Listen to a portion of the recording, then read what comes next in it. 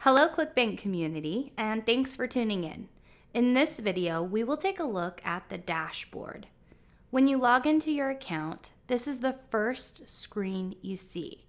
This screen is designed to give you some fast information about your account.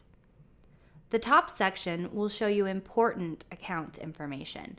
For example, when you have a new account, you see useful links at the top, such as the knowledge base and ClickBank University.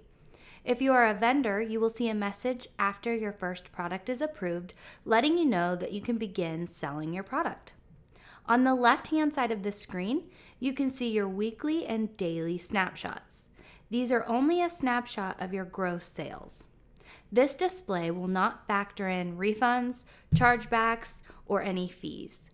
To get a better understanding of what you have earned and will be paid, please visit the Transactions screen under the Reporting tab. Under the snapshots, you will see your transaction quality metrics. Here, you can view information by role. You can see your current and previous month's total sales, refunds, and chargebacks. The ratio tells you the percentage of sales to refunds and chargebacks. Please be aware that we expect clients to have a refund rate under 12% and a chargeback rate under 1%. Exceeding these limits may result in action against your account. For example, if you are a vendor and your chargeback rate is over 1%, you will pay a higher fee for chargebacks and could have a higher return allowance.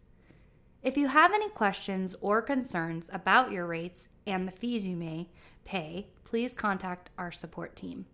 For more information about transaction quality and other dashboard features, please visit the knowledge base. Thanks for watching.